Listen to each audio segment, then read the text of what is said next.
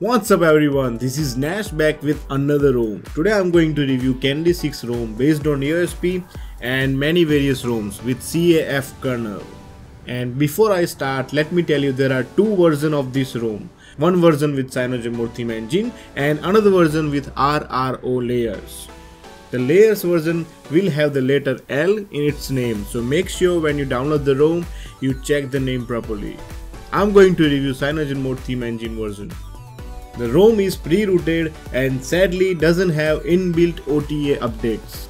It has audio effects to tweak your audio and kernel editor to control your CPU frequency. All the main features are rested in one tab called Candy interface, like animations, app circle bar, status bar customization, gestures, lock screen customization, battery bar to give you live battery status on top of your status bar, and nice animation while charging. Recent bar settings, Omni switch, time contextual header, and advanced power menu. And many more features are included in this ROM.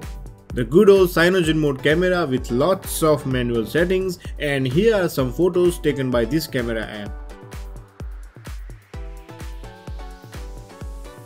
Now let's talk about stability.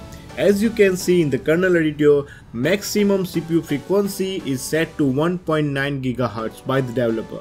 In most cases, you won't need more CPU power than this.